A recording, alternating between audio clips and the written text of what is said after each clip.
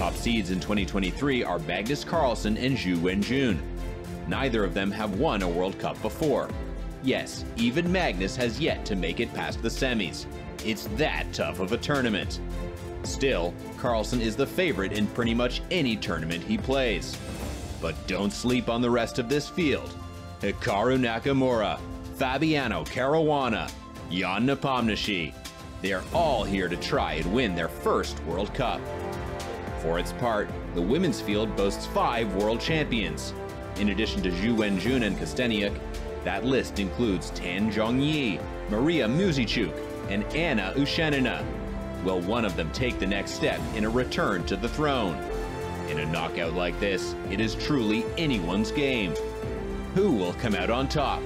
Who else will qualify for the candidates? What upsets are in store?